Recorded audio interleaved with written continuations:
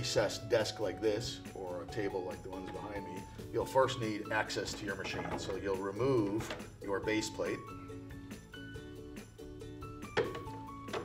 and you'll use a flathead screwdriver and remove your flathead screws holding your needle plate to the machine.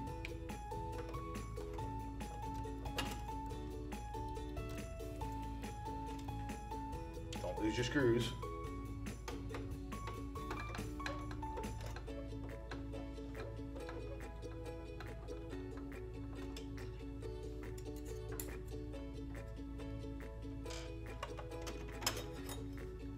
Remove this assembly.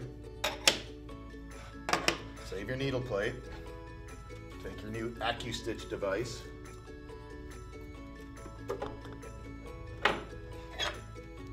And there's a couple little pins here at the top edge of the Accustitch plate. It will engage the two notches in the needle plate that comes from your sewing machine manufacturer. Insert the side with the spring, and then the other side. Then slide your plate into position under your foot and replace your screws.